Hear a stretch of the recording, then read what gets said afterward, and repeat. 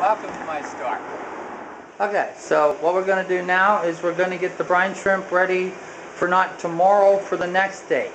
These are brine shrimp that are 2 days old now. We hatch them out in the window so that they're in light. Okay, the eggs need light to make the enzyme that makes them hatch work. Okay, so what we're going to do is we're going to take this over here. Actually, let's take it downstairs. I have everything.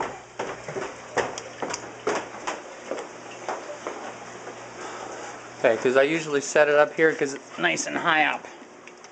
Okay, plus with that light there, as I'm sure you guys know, the brine shrimp are phototropic, so they'll actually cluster against this side of the container and they're easier to collect. So we're going to let this sit for about 10-15 minutes. So we'll be back then to continue this a little bit. Okay, so we got the brine shrimp. They've been sat in here for about 10 minutes. If you look on top, you can see how there's the surface film. So you just touch it. See, when you touch it, all that stuff goes out of the way. Okay, that way when I take the hose, I don't carry that down with everything.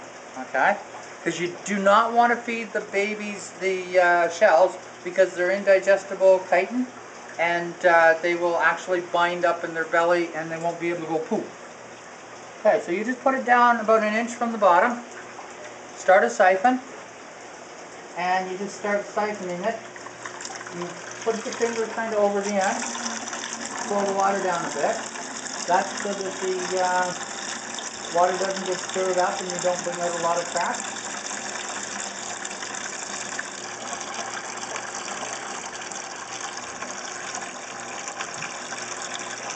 Then these brine shrimp are 2 days old, okay? So they have a mouth and they can start eating now.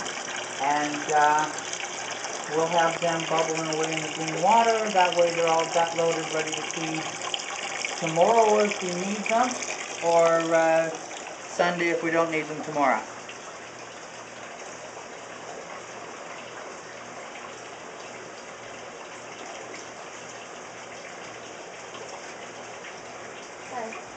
Be with you in a minute.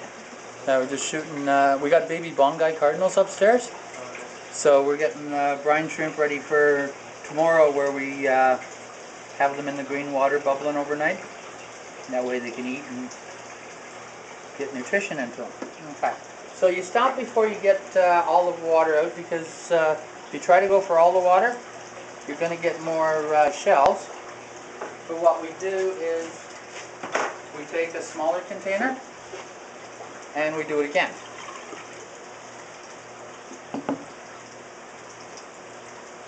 Okay, so we're going to let that settle, and we'll see you in a little bit when we do this one and get the other ones ready for putting away.